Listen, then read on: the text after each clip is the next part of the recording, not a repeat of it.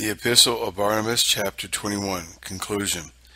It is well, therefore, that he who has learned the judgments of the Lord, as many as have been written, should walk in them.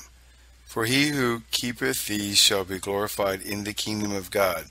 But he who chooses other things, footnote, the things condemned in the previous chapter, end of footnote, shall be destroyed with his works. On this account there will be a resurrection. On this account a retribution. I beseech you who are superiors, if you will receive any counsel of my good will, have among yourselves those to whom you may show kindness.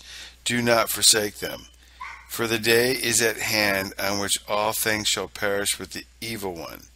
The Lord is near, and his reward.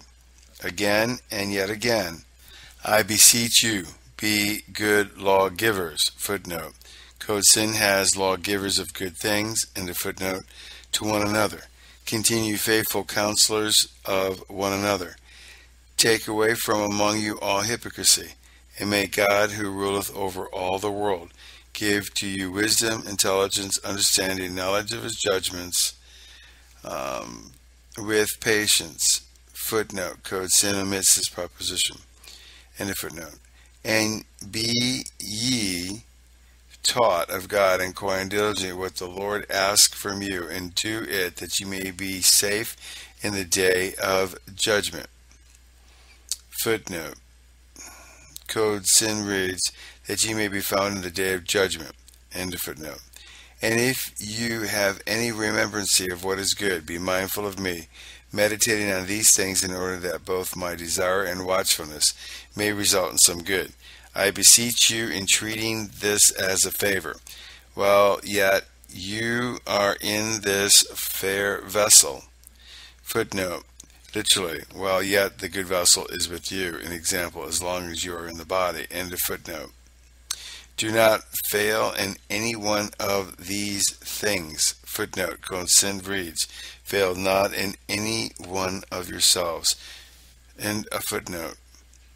But unceasingly seek after them, and fulfill every commandment, for these things are worthy. Wherefore I have been the more earnest to write to you, as my ability served, that I may cheer you. Farewell, my children of love and peace. The Lord of glory and of all grace be with your spirit. Amen. Footnote. Code Sin omits amen and adds to the close. Epistle of Barnabas. End of the Epistle of Barnabas, having been read by Peter John Parisis.